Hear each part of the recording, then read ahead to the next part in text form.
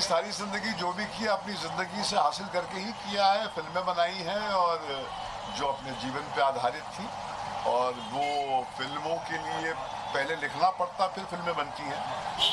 मगर हाँ, ये जिसका जिक्र कर रहे हैं आप कि क्या मेरी ज़िंदगी की जो सच्चाइयाँ हैं वो किसी बुक फॉर्म में कभी आएंगी, यकीनन आएंगी। हमारे साथ सुरीता जो जी आई हैं, जो लेखक हैं, जो हम मेरे साथ काम कर रही हैं, वो एक प्रोसेस में बहुत ही शिद्दत से इन्वॉल्व है कि वो मेरी ज़िंदगी को एक बुक फॉर्म में रिप्रोड्यूस करके पेश करें। फेवरेट राइटर की बात करें तो आपकी फेवरेट राइटर कौन है? एक राइटर कभी होता नहीं है। दुनिया में अलग अलग मुख्तलिफ किस्म के लोग हैं और उनके दृष्टि से हमने ज़िंदगी को चखा है। तो कोई एक व्यक्ति का नाम लेना और इतने बड़े क्षेत्र को एक व्यक्ति के सोच से में ही बांध देना अन्याय होगा, इतने विराट एक स्पेस के साथ। सर देखा जाए तो 90 का एरा ऐसा लग रहा है वापस आने वाला है। यहाँ पे धमकियाँ मिल रही है एक्ट्रेस को, क्या कहना चाहेंगे इसके बारे में? कितना ये सही है? देखा जाए तो एक तरफ उसे एक्टर को प्यार करते हैं और दूसरी तरफ धमकियाँ देते हैं। मुझे लगता है ये बुक लॉन्च का एक प्लेटफॉर्म है जहाँ पर हमें पुस्तक से संबंधित ही सवाल पूछने चाहिए और जवाब देने चाहिए, क्योंकि हम जानते हैं कि ऐसे सवाल जो हैं आपकी सुर्खियाँ जो है बन जाती हैं। मगर मेरा जो इंटेंशन है आके एक नौजवान लेखक को सपोर्ट करने का है, इसलिए मैं इस पर कोई कमेंट नहीं करूँगा। book is all about bias norms in the society. So how much you feel is bias in the society? The biases are a reality, and that's what writers deal with within themselves and also outside, and they try to deconstruct them, battle with them, and create fictional endings which perhaps are difficult to create in day-to-day life. So, as they say, a writer is a fairer god.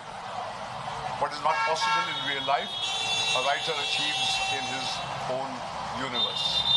So will you make a film on this novel? I've not even read the novel. I find the idea very engaging, but every book that we read, we do not look at it through the prism of converting it into a film. As I said, I've come here to applaud a young talent because I think it is very difficult in this age and time, especially in this attention deficit era where people do not have time to concentrate, to have a young writer pull out a story after doing a job which is from a different field of being an engineer. So it's an extraordinary achievement and I've come here to applaud it.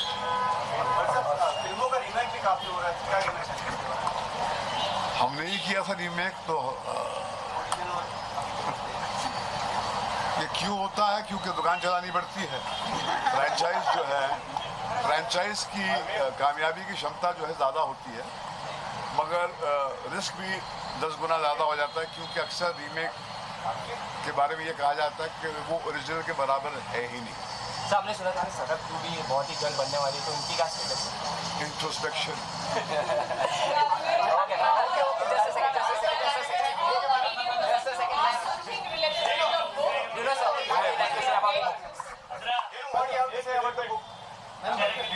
Introspection, I haven't read it yet, but I would like to say that I would like to congratulate Aritra ji for the release of this book.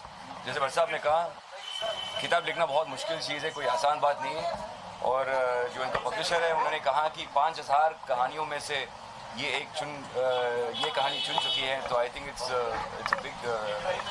A big step and मुबारकबाद मैं उनको देना चाहता हूँ। So how much you love to read books? I enjoy reading books, और जैसे भट्ट साहब ने कहा कि आजकल जो अटेंशन डेफिसिट जनरेशन है, क्योंकि आजकल सोशल मीडिया और जो टेक्नोलॉजी के ज़रिए इतने मतलब people don't have the time to concentrate and focus for at least an hour, 2 hours on a book, but I enjoy reading books. What type of books you read? I read non-fiction. Yes. I mean, I like biographies.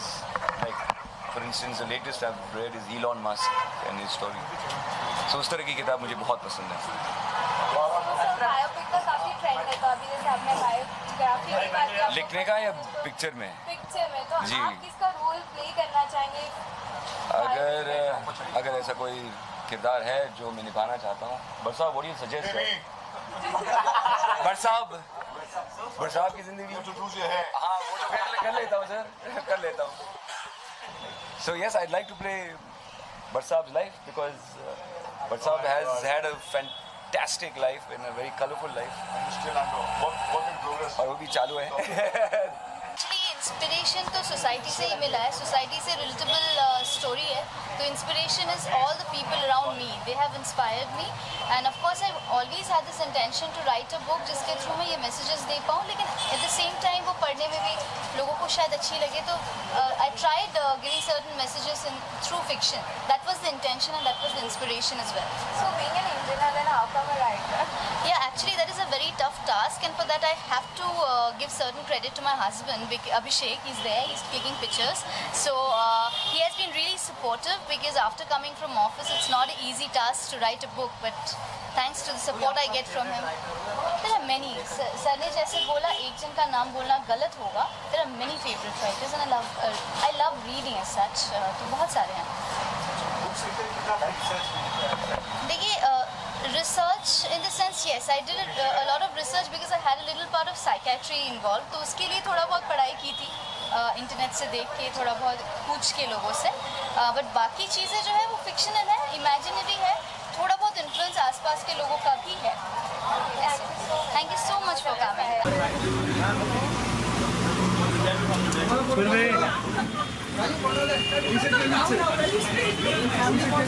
इसको हटाओ.